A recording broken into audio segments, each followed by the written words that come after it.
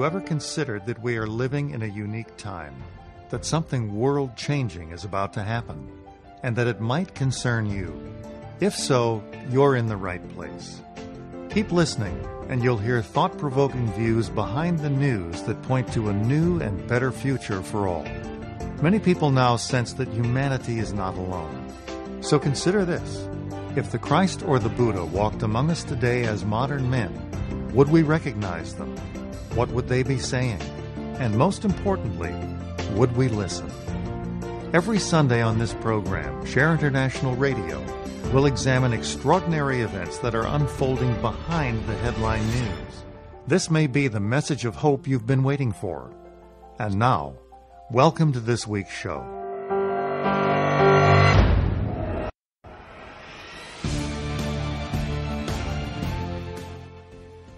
A new and better future for all. Welcome to the show. Welcome to Share on the Air Radio. My name is Cielito Pascual. I am podcasting from Seattle, Washington, here in the beautiful Pacific Northwest of the United States. I want to thank you for taking the time to tune in and learn. You're going to learn a lot of new things today.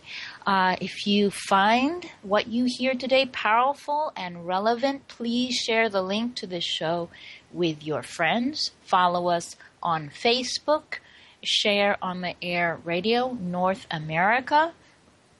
Invite your friends to follow us on Facebook.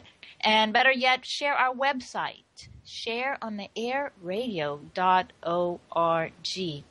I alternate co-hosting duties with my friend and co-host Diana Gold Holland every Sunday, 1 o'clock Pacific Time, 4 p.m. Eastern. We present thought-provoking views behind the news, very specifically from an esoteric perspective.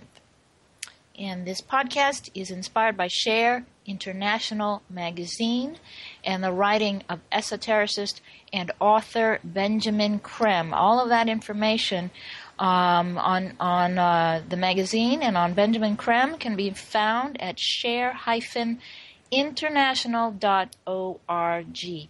And our show is based on three premises. One, we are never alone. Humanity has never been alone in the entirety of its evolution. Two, we have help of an extraordinary kind. And three, the solutions to the world's greatest challenges are within our grasp. And all of this, we believe it's true. It's due to the presence and active work of great teachers, very, very advanced elder members of humanity who are emerging into the modern world to guide humanity towards the restoration and rehabilitation of our planet on the basis of the very powerful spiritual principle known as sharing, the principle of sharing. And this event, this emergence onto the world stage of these great teachers is described simply as the emergence of Maitreya, the world teacher, and the masters of wisdom. This story has been presented to the public in the most grassroots, non-corporate, 100% volunteer effort for nearly 40 years, and the story has reached likely several 100 million people around the world, including you today. So welcome. I'm glad you're here. I'm very happy to welcome back William James Allen to our show. This is his third visit. He is a writer based in the Bay Area, trained as a journalist, also a supremely skilled carpenter, I want to add, and he is a longtime student of the Ageless Wisdom teachings, and that's the body of teachings out of which this whole story emerges from. William has given numerous talks and written articles on the central premise of our show, of course, that being the emergence of Maitreya, the world teacher, and the masters of wisdom. William, welcome back. Thank you very much. Thank you very much. It's a pleasure to be with you again. We have a full show, so we're going to dive right in. And just very quickly, I want to tell our audience that all this information, the most in-depth information on the emergence of Maitreya can be found at share-international.org. So today we are talking about Brexit. And I entitled this show Divided, Charting the Effects of the Sword of Cleavage on World Events.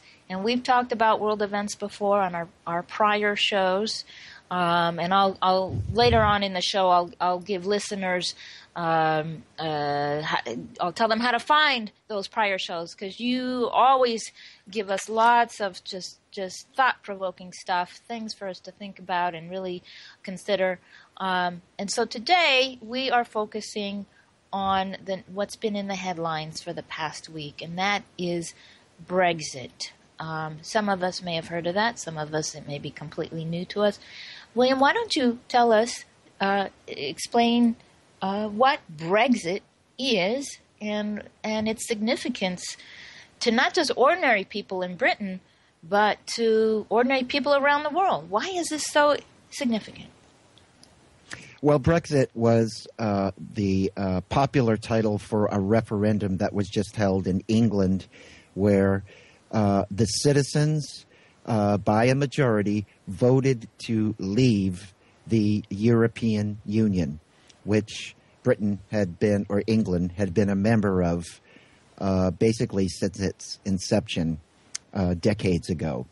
And the reason it sent shockwaves, I wouldn't say around the world, by the way. I know people would like to say that, but I would say throughout Western industrialized nations, is because many people believe it is a slap in the face or a bucket of cold water thrown in the face of an institution that many people have lost confidence in, faith in, belief in, and almost exists at this time as an undemocratic body of arrogant, disconnected elites who could care less about democracy and care more about the functioning of markets.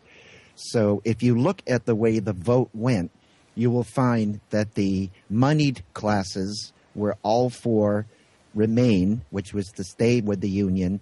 And when you get outside of London, where the working classes and the working poor live, there was an overwhelming majority who voted to leave because, in their view, the European Union exists only to benefit the wealthy at the expense of the working classes, and they are fed up with it, and they've had enough.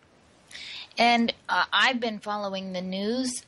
There's certainly a whole range of opinions regarding remaining in the European Union or leaving the European Union. And for the purposes of this show, we focus on what are the underlying esoteric energies that are informing this event and many changes that are unfolding in the world. And the purpose of going into depth with this is, I think, is for us to be able to anticipate what's coming up and not be too thrown off by what's happening, by how the media reports this, and really analyze for ourselves and think for ourselves and consider the information very carefully, as we always invite our listeners to do. We share this information not for the purpose of convincing people, but for inviting our listeners to really consider with an open mind and an analytical mind what exactly is happening, and come to an awareness or a conclusion that is authentic for oneself. So I just wanted to say that before we go any further. Why should we be concerned about this event, even if we don't live in England? I don't know that we ought to be concerned about it. From my perspective, we ought to view it. I'm getting some feedback. Are you hearing that? I'm not hearing it. Yeah, hearing okay. it on my end. Okay. We ought to view it as another example of the growing awareness of people that the current political and economic social order is breaking down because it is simply not meeting the needs of the masses of people around the world. And people also, hopefully, should begin to understand that we are living in a time unprecedented in human history. There is a tremendous stimulation of the planet happening right now because altogether new and different energies are entering our system from various sources. We are entering a new age, astronomical age, the age of Aquarius, as many people know, and this means that entirely new energies from a different constellation are now saturating our system. And these are stimulating new reactions to life, new awareness about our relationship to ourself and to our environment. At the same time, as you mentioned at the beginning of the show in your intro, there is a great approach happening where for the first time in multiple thousands of millennia, a group of highly advanced, evolved, enlightened, energetically powerful beings are coming into the world and are stimulating humanity as never before. The masters of wisdom are more than just a group of guys who are smart and have a few good ideas and a good rap. They are literally powerhouses of energy who transmit and radiate their energies out into the world. As a matter of fact, one of their functions is to be the custodians and manipulators of all of the energies that circulate on this planet from all sources. And they work under a plan to stimulate humanity so we can take our next step forward in evolution. And that is one of the things that's happening now. That's a pretty huge thing to be happening right now. And we will continue our conversation with William Allen. In the next segment, we are going to talk about the sword of cleavage, what that means and how we're seeing it manifest in the world. Stay with us. Share on the Air Radio.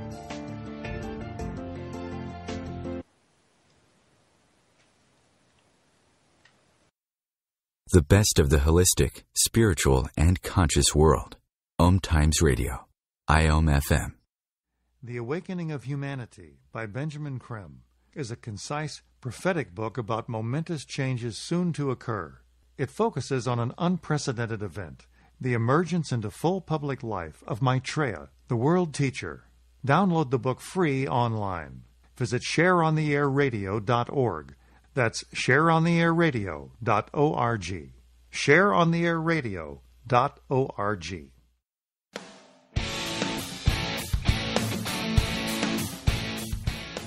Looking for inspiration? Want to be inspired? Not sure where to go? Find Mark and Kim every Wednesdays at 3 p.m. Eastern on Inspired Living. Topics will elevate consciousness and range from metaphysics to the human and social experience and all things spiritual. Welcome to an inspired community that offers support, encouragement, and new ways of thinking. You are the inspired and the inspiration.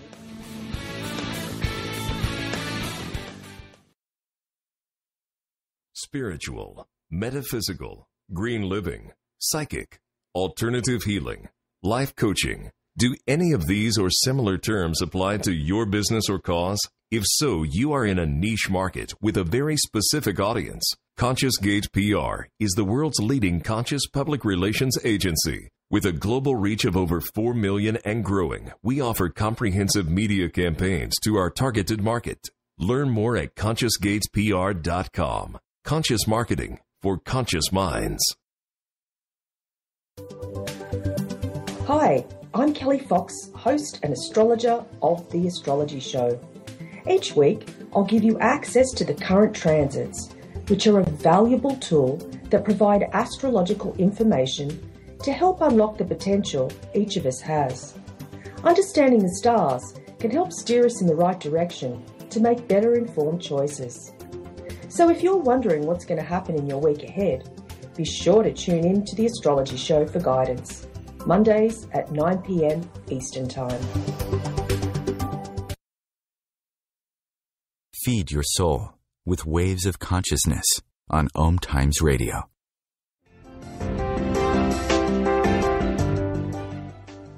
is Share on the Air Radio. We're back with William Allen. If you enjoy what you're hearing on this show, you'll want to go to our archives because William Allen joined us on our April 10th show talking about what the media is not telling us about the emergence of Maitreya and the Masters of Wisdom. That is an amazing show. Many things happened that we talk in detail about involving especially the BBC knowing about the emergence of Maitreya. And then our November 15th show was our first show with William Allen. He gives a little more background about himself, about specific energies of Aquarius, making a distinction between Aquarius and the age of Pisces, and also talking about the energies behind 9/11. So you'll want to check out those shows. But let's continue where we left off at before the break, William. Let's just start with an explanation of the Sword of Cleavage. What is this energy, and how do you see it manifesting through this event that's described as Brexit? Well, when the Christ 2,000 years ago said that he would return in such a time as we think not, he would bring not soft words or spurious peace, but a sword that would set brother against brother, father against son, family against family. Well, what did that mean exactly? A real sword? No, it was a metaphorical reference to an energy. The Christ Maitreya is a avatar, and in that sense it means he is a dispenser and radiator of powerful energies to humanity. And it is precisely the action of that energy that he is radiating into the world today, which we call in the esoteric tradition the Sword of Cleavage. It's really, believe it or not, an aspect of the energy of love, the Christ principle, and it is stimulating people's inner nature, the good and the bad. There's an old saying in the Bible, the rain falls on the good and the evil, and it's a similar sort of thing.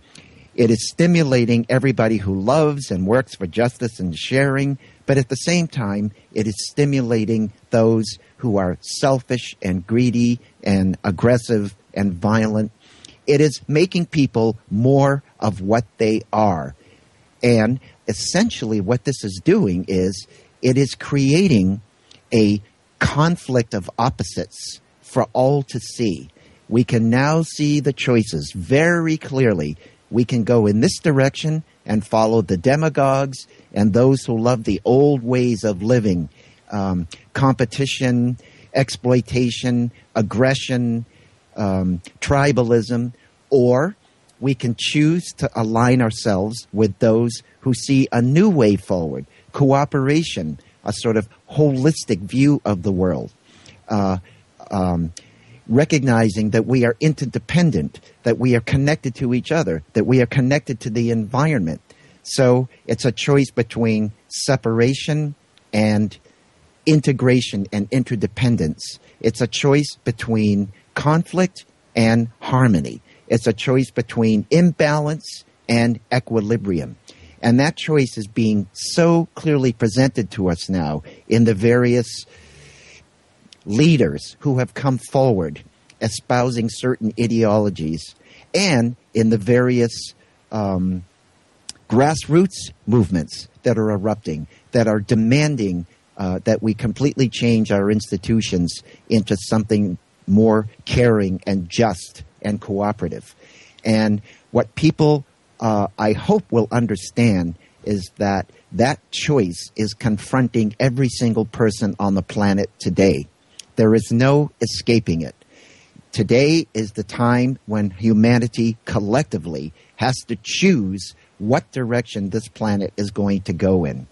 And that is one of the reasons that Maitreya and his group, the Masters of Wisdom, are eager to come forward and begin their work openly, because we will then have a group of advisors who can counsel us on what might be the best direction to go in and present the alternatives in such a clear light that it will be easy for most people to decide.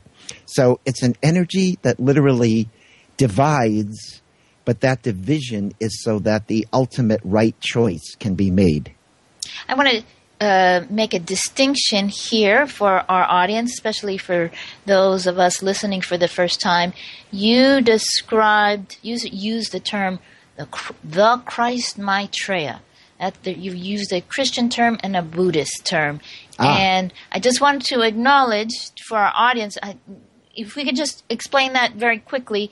Sure. Be happy to. Yes. Well, for new listeners who haven't heard any of our past shows, the avatar, the teacher for the new age, the world teacher, as we call him, who is now in the world and is working behind the scenes to transform our lives, is the teacher that all of the great religions are waiting for.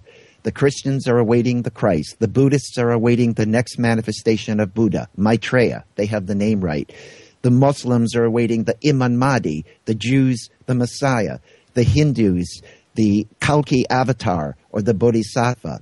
These are all names for one and the same individual, the world teacher, who has come into the world and has been here since the mid-1970s.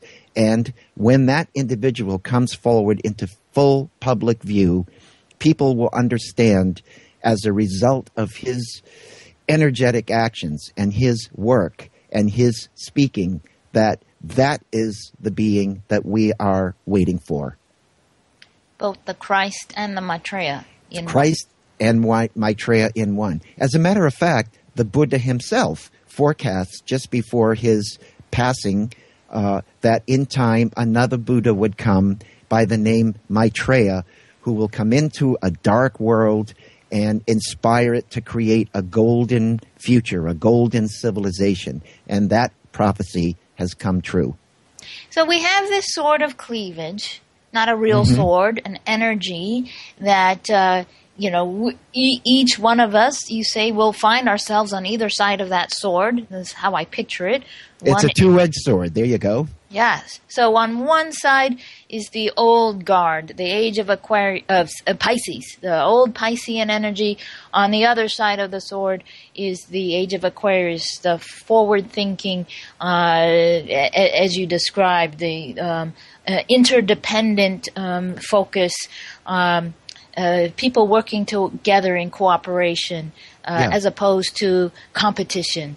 It's a recognition of the fact that we have responsibility to each other and to our environment because we are connected to it.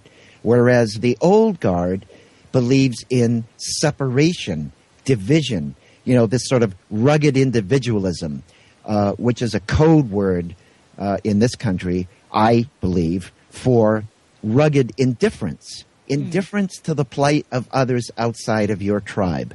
Whereas the Aquarian energies and the other aspect of the sword of cleavage is stimulating even more those who believe that it's time to turn our direction before we go over the edge. So you could basically say on one edge of the sword are those who compete, and on the other edge are those who cooperate. And that, broadly speaking, that's the big polarization of humanity as we speak. So it's like turning on the light on all the hidden stuff in the corners and just throwing a light on stuff. It seems to the purpose of the sword. It's not like then we'll pick up the sword and start wielding it. It's actually just laying out what is reality, and then we make decisions based on what we see in front of us. Would that be a way of describing the sword of cleavage? Yes, sure. But turning on the light in the sense of we already know that there are people in the world who believe in exploitation and competition and screw over the other guy before he screws you and complacency. I'm all right, Jack. And there are movements everywhere that are calling for a different way. But what this energy does is it heightens it. It turns up the volume of it, so people cannot avoid seeing the clear choice in front of them. So rather than being a nuanced choice, it is going to be a clear tension of opposition, a clear conflict of opposition, so that the choice people can see is much clearly defined. But is going back to Brexit, because we're using that as an example, as I'm reading the articles, in my view, I don't see it exactly as a cut and dried story of the old guard versus the new guard, or the Piscean age versus the new Aquarian energies, because on the Remain side, many young people voted for Remain. And on the Leave side, they're saying, it was all the old people. They're voting against the young people. People are associating the Leave decision as being an anti-immigrant or a racist position. How should we look at that with a deeper understanding? Well, for many reasons, it can be seen that there should be a class distinction. Certain people, like the young, see and recognize various benefits, such as free travel and the ability to study in other schools easily, things of that nature. But the overall picture, and this is the one that is felt most clearly by the people who are trying to make a living. Young people are still in that period of their lives where they are, defining themselves and going to school. Oh, we're coming up on the break. Defining themselves, but it's the people who are trying to have families and make a living that are being squashed by the mechanisms of the EU. And after the break, we'll continue with this conversation. We will talk about how Maitreya forecasts what we are seeing unfolding today in the European Union. Stay with us. We're with William Allen on Share on the Air Radio. Bringing you the best of the conscious minds in the world. OMTimes Radio, your conscious lifestyle on steroids. Maitreya's Mission, the book by Benjamin Krem, is a riveting exploration of life ahead. It reveals how the world teacher, Maitreya, and other ancient guardians of the human race are emerging now and are showing us how to release our divine potential. Investigate for yourself at shareontheairradio.org. That's shareontheairradio.org. shareontheairradio.org. Dr. Kevin here, and I want to invite you every Thursday, 3 p.m. Pacific, 6 p.m. Eastern, to join me on the Dr. Kevin Show, where we have a diversity of guests who help you step outside the box, behind the curtain, and see what a load of crap is going on in the world today, so you have more information with which to make better decisions. We'll see you there. Namaste. What if business could be fun? What if business is the adventure of living? What are you choosing? Where do you do business that makes it easier, more fun, or more joyful for you? We'd love to see where you do business. Connect with us on Instagram at Joy of Business or Twitter at Joy of Business, and share your pictures with hashtags BusinessDoneWhere and Joy of Business. Let's change the world with business. Hi, this is Julie Geigel. And I'm Alicia Isaacs-Howes. And I'm Catherine Glass. And we're the Psychic Angel Channelers. You can find us every week here on OMTimes Radio at Angel Talk Tuesday at 10 a.m. Eastern Time. The angels have heard your call and are here to help. Are you ready to receive? Remember your magnificence with Angel Talk Tuesday. The best of holistic, spiritual, and conscious world. OMTimes Radio. IOM FM.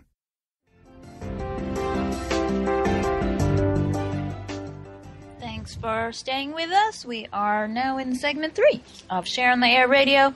I'm Cielito Pascual in Seattle, speaking with William Allen in a lovely place in Northern California, living off the grid as you do. And by the way, I just want to congratulate you on your daughter graduating Oh, thank you very much. Yes, we're very proud.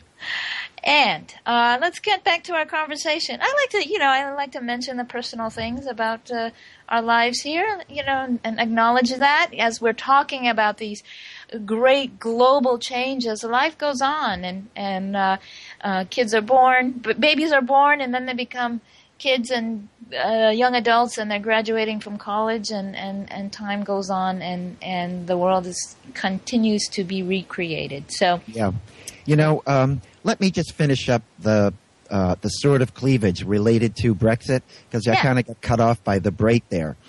The way to understand the sort of cleavage is to look at the reasoning given by the various Leave campaigners. On the right, the appeal was to a very insulated nationalism, xenophobia, fear and anger at immigrants, anti-immigrant sentiment, and that had the bigger microphone. So you can see the kind of, personal interest side of it in terms of a kind of angry, emotional view. But then on the left, there were legitimate arguments made, but they didn't have the voice because the Labour Party is pretty eviscerated right now. There are good arguments to be made because it meant a loss of national cultural identity, the inability for a people to decide its own fate, and national identity is sacred in many respects. So the left, with a much broader, more holistic argument to be made, kind of expressed the other edge of that sword. They just didn't have the megaphone that the right had. So we're getting a kind of distorted picture from the media as to the real reasons. But there are legitimate reasons from the new holistic way of looking at things that the vote was important as well. Let's talk about national identity, cultural identity from an esoteric standpoint. Why is that important? Especially considering borders change. Are nations really that important on the spiritual level? They are. Cultural identity is created by various energies that influence a nation. From the ageless wisdom standpoint, there are various energies flowing into the world that have an effect on people's consciousness. And these energies come in psychically. And various nations grow and mature and kind of take on a cultural identity in response to one or other of these energies. And it kind of becomes ingrained in that culture. And so just as a human being is a unique individual with a unique contribution to give to the world, be it artistically, scientifically, mechanically, whatever that is, so too on a higher turn of the spiral with nations.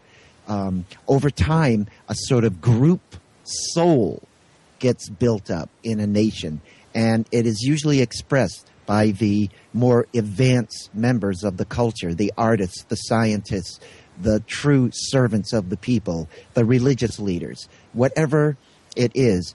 And that nation kind of gets defined by the beautiful, unique contribution that they have to make to the greater whole.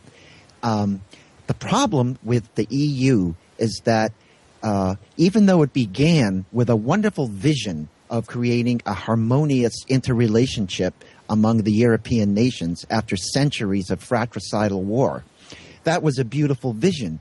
But the successors to the founders have more and more become influenced by capitalistic market forces, and they see it more as an economic union rather than a kind of unity and diversity among various rich cultures. And so as a result of it's an ideology, the globalization and following of market forces, neoliberal economics, is literally an ideology. And this ideology is being used to squash the national aspirations and the national goals and cultural goals of many countries in the European Union. And so in that sense, it is squashing the ability of a people, of a country, to define themselves and to go in the direction that their cultural identity and cultural aspirations demand. And maybe to reframe that, thank you for that. That's an excellent, very, very clear description. And I think I'll take it a little further in terms of economic forces, market forces that you mentioned are not about recognizing the uniqueness and the dignity of the human being by any means. And I think our audience can understand that, starting with very simply the way in which economic forces will drive down wages, for instance, to try and produce the most at the lowest cost. If that's the priority of a corporation or of an economic body like the European Union, then acknowledging the human as having dignity, having self-determination is not going to factor anywhere in that. And so an example is the way the European Union treated Greece, forcing Greece to take out further loans to pay off its debts, driving the country further into debt to these monetary organizations just to operate, and forcing Greece to, say, cut back on healthcare, cut back on education, to really slash social services in order to service their debt. And that's happening in country after country after country. And we're seeing people rise up against what's called austerity, the whole anti-austerity movement. People are just livid, knowing that there's so much wealth on this planet, and yet it is congregating into the smallest number of hands possible, leaving the rest of the planet to fend for itself, and resulting in conflicts of many different kinds. So we're in a challenging place to address that. Let's talk about the law of cause and effect, popularly known as karma, and talk specifically about what Maitreya's perspective was years ago on the European Union. You've touched on that a little bit. Can you elaborate more on what Maitreya recognized years ago that most of the world did not see? Well, in the late 80s and early 90s, Share International magazine published a series of articles detailing teachings that Maitreya had given at various meetings throughout the Asian community in London. And in those teachings were his forecasts of trends and events that we could expect to see. And they covered a whole range of subjects, from natural disasters to developments in geopolitical terms, to economic developments, to the rise of people power, all sorts of things. And those forecasts were made not through any kind of psychic, intuitional sense that he had. That was maybe a part of it, but mainly through his deep and powerful and broad understanding of what we know as the law of cause and effect, which is one of the major spiritual laws governing our existence. For every action, there is an opposite and equal reaction. As you sow, so shall you reap. Those simple little phrases actually refer to a great force that literally controls our lives in very many respects. We make our own lives as a result of our thoughts, words, and deeds. But this happens on national scales as well. Anyway, way back in the late 80s and early 90s, when the subject of the Maastricht Treaty and various mechanisms of the EU were being debated, he did say that it was doomed to fail, partly because he was seeing that the process would lead to what I described earlier, a loss of national identity, because the method that was going to be used to determine the mechanisms of the EC and the EU were based on a blind following of market forces.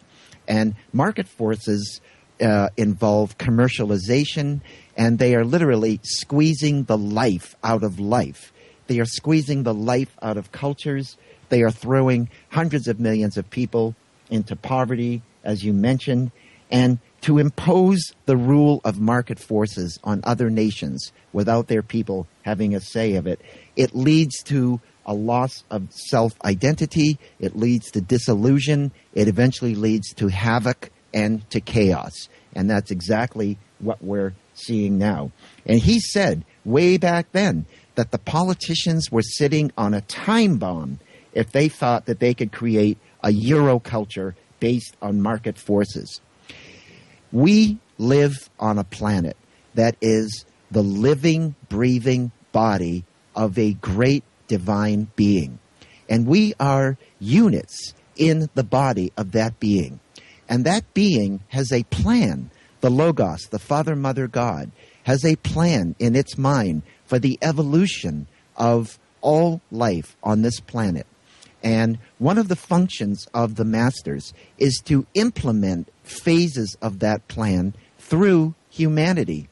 And it is not part of the plan for this planet that Europe should be a 500 million strong, single, homogeneous state. And on that note, thank you for that. We are at our break, and in our final segment, we're going to talk more about what we can do as individuals to learn and grow and take action in this age of Aquarius, talking about the emergence of Maitreya, World Teacher, and the Masters of Wisdom. The Real Conscious Connection. OMTimes Radio. IOM FM. Share International Magazine is unique in the world today. It draws connections that make sense between headline news and spiritual changes unfolding now on a global scale, and explains the forces driving those changes. It may be the message of hope you have been waiting for. Investigate for yourself at shareontheairradio.org. That's shareontheairradio.org. shareontheairradio.org. Join Vibe Nation radio host, international psychic medium Carrie Turcotte, as she guides her listeners to rediscover themselves by accessing the keys of knowledge that already exist within. Each week's show is divinely orchestrated to intertwine with the universal energies, allowing the listeners to go deeper within. At the end of each show, Carrie will tap into the energies of the listeners and give a message from Spirit about the upcoming week. If you really want to get to know who you truly are, join Carrie each Monday at 3 p.m. on Vibe Nation Radio. Have you ever wondered how to change your love paradigm? The secret key is finding a love partnership, not just a regular connection. How do you find these? Through conscious relationships. Ascending Hearts Dating is a dating site for people like you that believes in second chances and a different type of spiritual connection. Try Ascending Hearts for free today at ascendinghearts.com and change your love paradigm. Ascending Hearts, the premier dating community for the spiritually awake. Have you bought into the idea that you have to work hard for your money, that business is hard? I will share some dynamic access consciousness tools to get you out of your own way so you can create a business that actually succeeds. Join me, Simone Millisers, on The Joy of Business at 4 p.m. Mondays Eastern. Conscious media for conscious minds. OMTimes.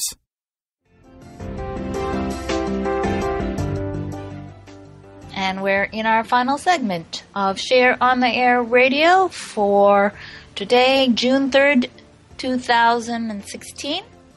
And we are with William Allen talking about the sword of cleavage and charting the effects of the sword of cleavage in world events. Very quickly, William, talk about, we're in the midst of this very tumultuous, unpredictable presidential election season here in the United States.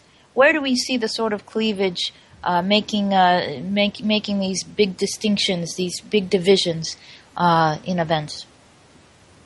Well, without endorsing any political candidate, I see it happening in the sense that just as with the Brexit vote, what we are seeing in our political process now in the presidential election is the same disillusionment with the current system, the same feeling that the system is unjust, corrupt, rigged politically and economically, and people are fed up and are willing to do anything, to do something to foment some sort of change.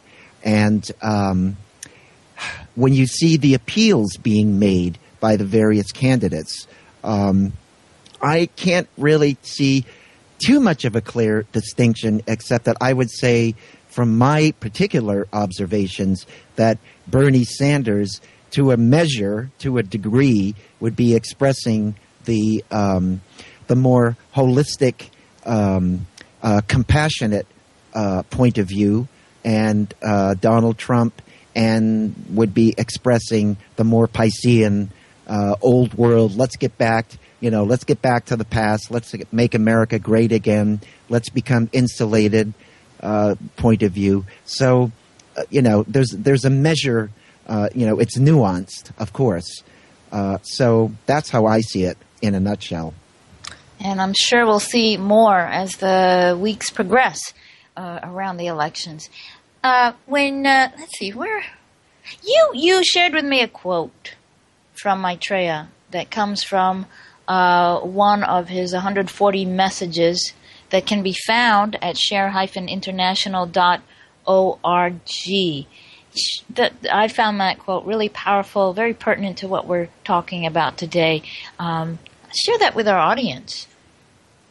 You'll have to refresh my memory and tell me which one you meant. Oh, we were talking earlier about institutions. When institutions become